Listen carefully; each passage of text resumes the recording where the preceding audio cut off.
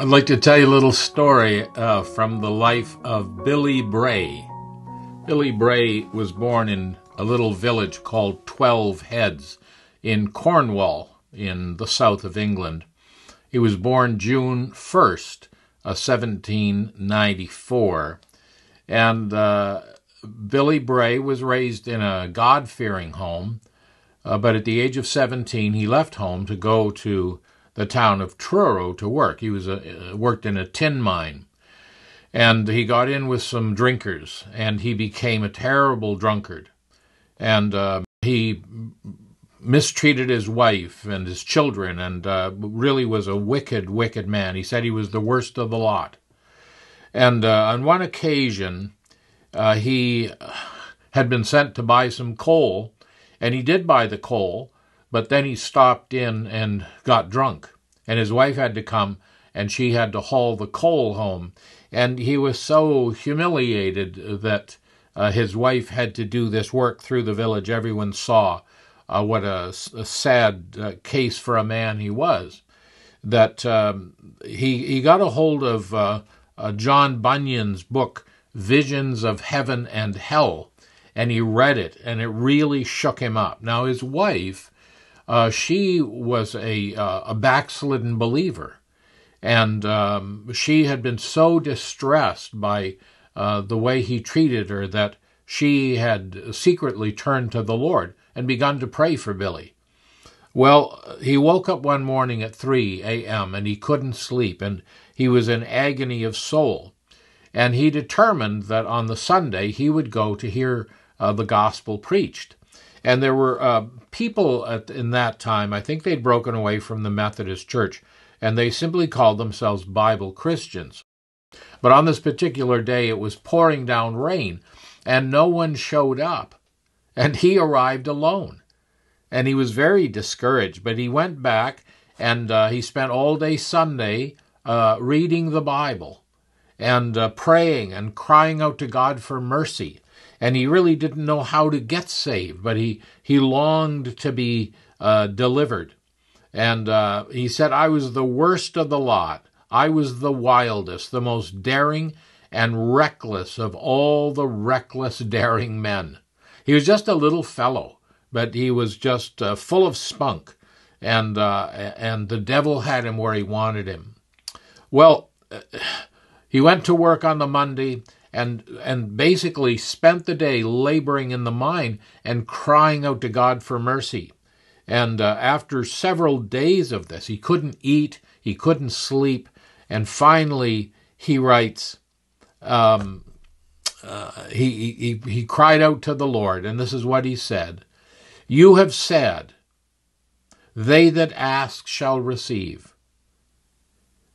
They that seek shall find, and to them that knock the door shall be opened. And I have faith to believe it." He said, in an instant, the Lord made me so happy that I cannot express what I felt. I shouted for joy. I praised God with my whole heart for what he had done for a poor sinner like me. For I could say, the Lord has pardoned all my sins. That was in November of 1823. And almost immediately he began to preach to the men down the mines. And he saw quite a few of them saved. And they say that if there was one section of Scripture that described the life of Billy Bray, it would be the 3 little staccato statements in 1 Thessalonians chapter 5, verses 16 and 17 and 18. Rejoice evermore, pray without ceasing, and in everything give thanks. Well, he said when he walked down the street, it just sounded to him in his head like when he put one foot down, it sounded like praise the Lord, and the other foot sounded like hallelujah. He would get so happy, he would dance, and he would call everyone else to rejoice in the Lord. And I want to read just a few lines from this little book put out by F.W. Bourne. There were 14 editions of this book were published. I think it was first published in 1877 or something like that. It's a lovely little book on the life of Billy Bray.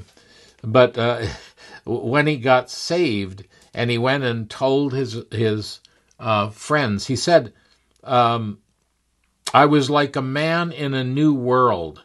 He said, I remember that everything looked new to me. The people, the fields, the cattle, the trees. He said, I spent the greater part of my time in praising the Lord.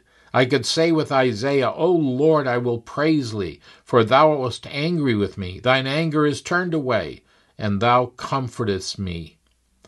He said, I told all that I met what the Lord had done for my soul. I've heard some say that they have had hard work to get away from their companions, but I sought mine out, and had hard work to find them soon enough to tell them what the Lord had done for me. Some said I was mad, and others that I should get back again next payday, in other words, back to drinking. But he said, praise the Lord, it's now more than 40 years, and they haven't got me yet. They said I was a madman, but they meant I was a glad man. And glory be to God, I've been glad ever since. Well, Billy Bray discovered that there were many of these little villages that had no place to preach. And so in faith in the Lord, he began to ask around and say, if anyone had a little piece of ground. And then he would find bits and pieces of this and that. There was a mine closing, and someone gave him a few shillings, and he went down and bought some of the lumber from the closed mine, and he'd bring it back. And he built all these little chapels. And I was privileged some years ago to travel through Cornwall and actually go into some of these little chapels that he, with the help of others, had built all across the region there in Cornwall.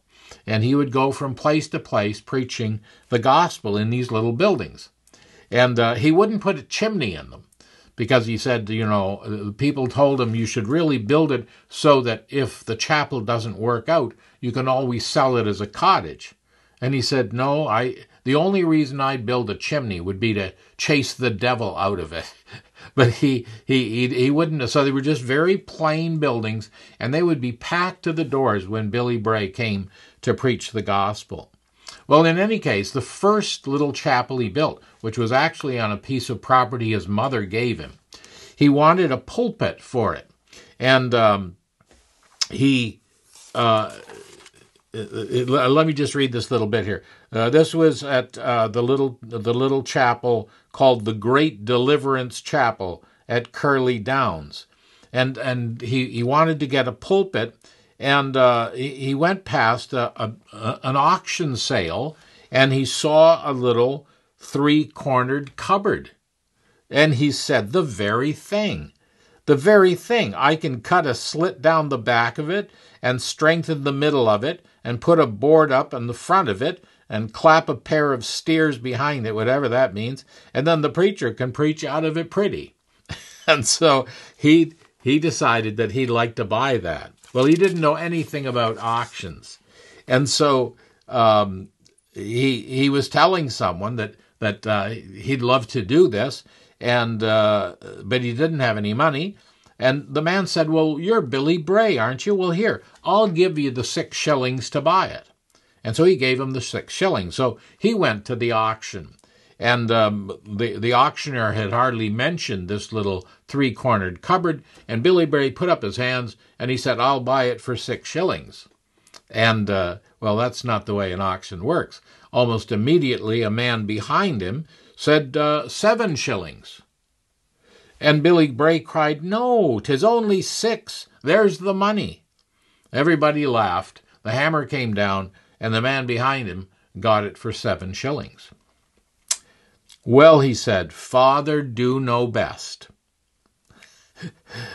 And although he was a bit disappointed, he said, but anyhow, I must give the man back his 6 shillings.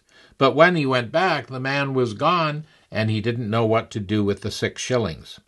Well, then he noticed the man who had bought this 3-cornered cabinet had it on a cart and with a horse, and he was drawing it up to the village where he lived. And so he decided to follow it. And he says, I'll see what happens. So he followed it to the house, and he said they carried it to a house and tried to take it inside. But it was just too big to get in. They twisted and turned, they pulled and pushed, but it was no use. "Here's a mess," said the purchaser angrily.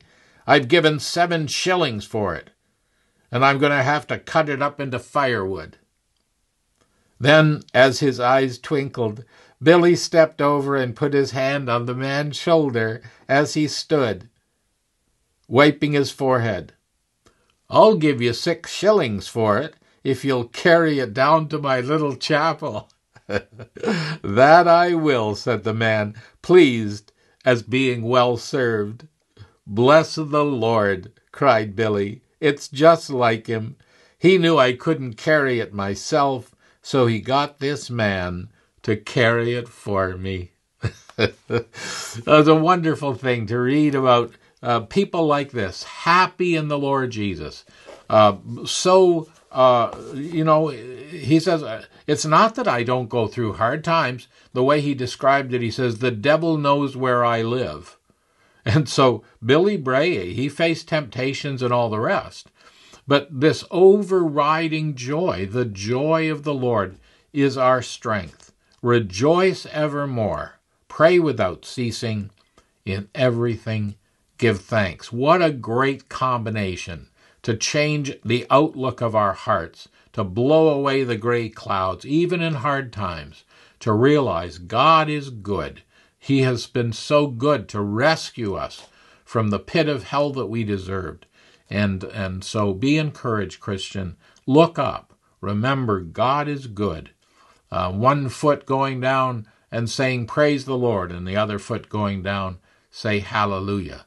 And may the Lord help us to tramp on home to glory through this dark world and bring light from heaven, joy from heaven into this world, because God has been so good to us.